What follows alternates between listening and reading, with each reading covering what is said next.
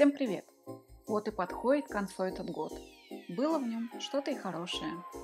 Но в целом он принес много беды. Пандемия не только не заканчивается, а пошла с новой силой. Не знаю, как у вас, а у нас закрыли все, что можно. После 7 вечера и воскресенья ничего не работает. Уже не знаю, что еще придумаю.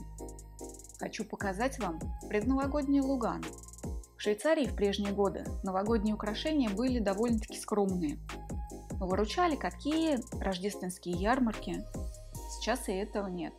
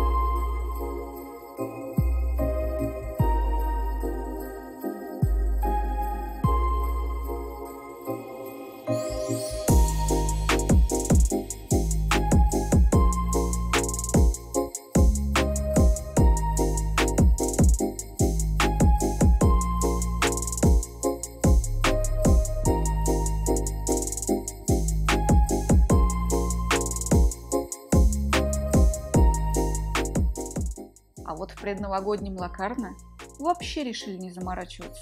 Воткнули елки в подставки, накидали бурелома и вуаля! Витрины магазинов не украшены совсем. Ну что ж, переживем и это. Всем хорошего Рождества!